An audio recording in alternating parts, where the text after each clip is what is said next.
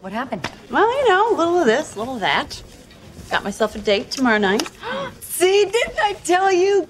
You're getting over Ross already. Well, Get out.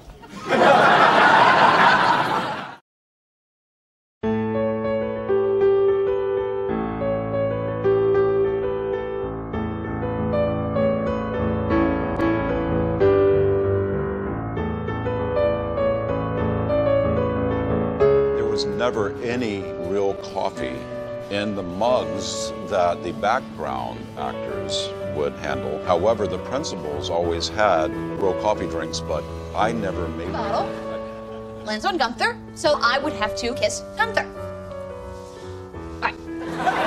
Yeah, I guess I just had like the right weird hair and just kind of fit in the coffee house. So kind of like the guy behind the counter, and they eventually kind of expanded upon that. So basically, this is a getting rid of anything Rachel ever touched sale. Touched, used, sat on, slept on. I'll take it all. I think Gunther hopefully is over Rachel by now. buddy. You know, I want a man. He's happily married to someone and has 2 children with hair brighter than the sun. I finished it. I did it all by myself. And there's nobody to hug.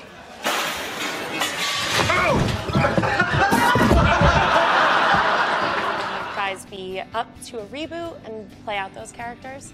Well, of course. Why not? Hey, maybe the Janice and Gunther show, That's right, exactly. There you go. Please welcome James, Michael, Tyler. It was the most memorable 10 years of my life, honestly. I could not have imagined just a better experience. All these guys were fantastic. It was just a joy to work with them. I was first diagnosed with prostate cancer in September of 2018. If there's one piece of advice that I could give men out there to avoid where I am today specifically, is get tested. Ask for a PSA test. My specific cancer went to the bones. Yeah, if you want to stick around, get tested.